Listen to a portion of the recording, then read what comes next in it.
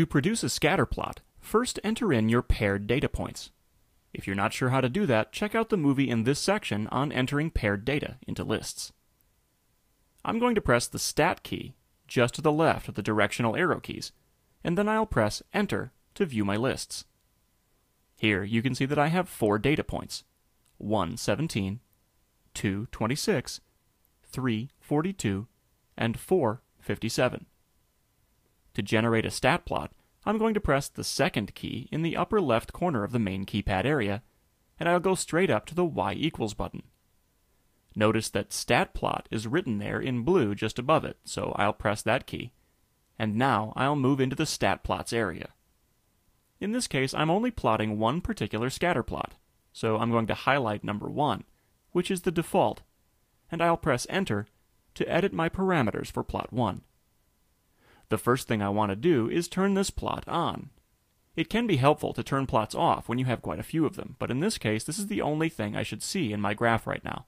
So I'm going to turn this on. Next, I'll use the down directional arrow key to choose the type of plot I want. You can see that I have a series of different ways to graph my data.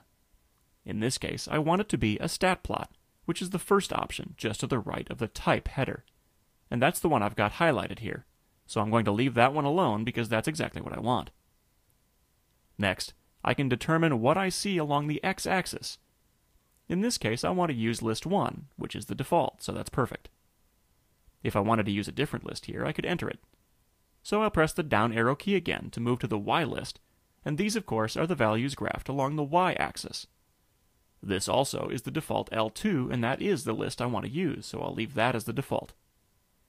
Pressing the down arrow key once again moves to the mark area, and this determines how I want the calculator to graph the individual points on my plot. So if I want it to be a square point, I could use the default. I can press the right arrow key to get the crosshairs, and that's the one I'm going to use, so I'll press Enter, and now all of my points will be displayed as crosshairs. I'll press the down arrow key again to highlight the color spinner, and then use the left and right arrow keys to choose a color for the scatter plot. Next, I need to make sure that the viewing area in the graph is appropriate to my plot, so I'm going to press the Zoom key in the center of the graph keypad area. I'll find the Zoom Stat option and choose that one. This will resize the window to fit my data points, so that's the one I want to use. So I could either press the number for Zoom Stat, or I could press the Enter key in the lower right corner since I've got it highlighted, and either action will show me my scatter plot.